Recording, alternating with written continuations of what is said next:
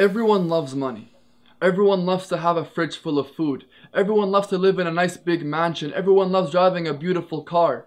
These are all great things. But sometimes we forget, where do these great things come from? Do we earn them all from our own doing? Or is there someone or something above us allowing us to enjoy these great blessings? Allah subhanahu wa ta'ala is al-razzaz and al-raziq.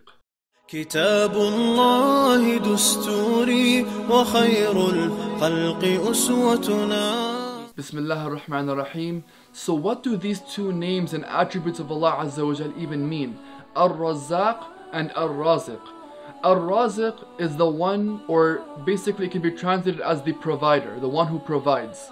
And Al-Razzaq is the ever-sustainer, the one who is continuously sustaining us, sustaining all of His creation. And these two names and attributes go hand in hand, as their meanings are very similar, but they complete each other. Allah subhanahu wa ta'ala is the one who provides for each and every single one of His creations. Each and every single one of His creations, Allah provides for them. Whether it is food, whether it's water, whether it's shelter, whether it's wealth, health, any blessing you can think of, it comes from Allah Azza wa Jal.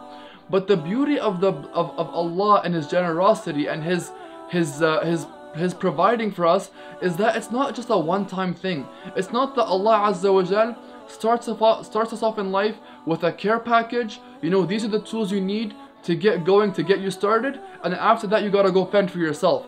That's not the case at all. Allah is al-Razzaq. He is the ever-sustainer. He is the one who is always sustaining His creation, always sustaining us.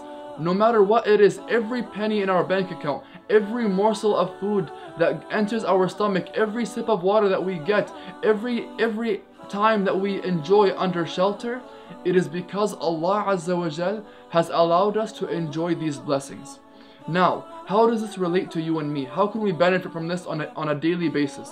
We benefit by this knowledge, and by knowing who Allah Azza wa Jal is, knowing who Al-Razzaq is, knowing who Al-Raziq is, we benefit by this. We benefit from this knowledge by being now able to thank Allah Azza wa Jal, because we know where our sustenance is coming from. We know where all these blessings are coming from. So when we know that Allah Azza wa Jal is the one who provides us with money, He is the one that provides us with food, provides us with water, shelter, on all of these great things, we know that we are able to now give back for His sake. When someone comes asking us for help, we can't be like, oh, you know what, if I give this away to help this person, then what am I going to feed myself? How am I going to get food back for me? How am I going to get money for myself? This is a wrong way of looking at it. We never got anything for ourselves. Yes, we put some effort in, we put some sacrifice in, for sure. But it doesn't matter how much work and effort you put in, you will earn nothing if Allah allows you to earn nothing. That's the reality. That's a principle we have to learn and understand. Allah Azza wa Jal is the one who gives us all the blessings that we enjoy in this life. And if we put our full trust in Allah Azza wa Jal, then He will provide for us the same way He provides for the birds. They leave their nests every morning with empty stomachs, not having anything to feed themselves or to feed their children. But when they come back at the end of the night, their stomachs are filled and they have something to give to their little children.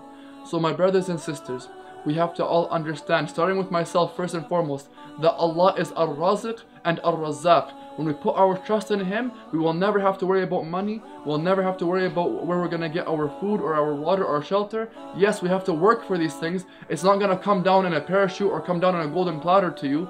No, you got to work for it. But when you put your trust in Allah Azza wa Jal, it will come. And you will be satisfied with whatever Allah Azza wa Jal gives you, whether it's big or small, inshaAllah. Jazakumullah khair. I hope this video benefited you. Please share it with your friends. And Assalamu alaikum wa rahmatullahi wa barakatuh.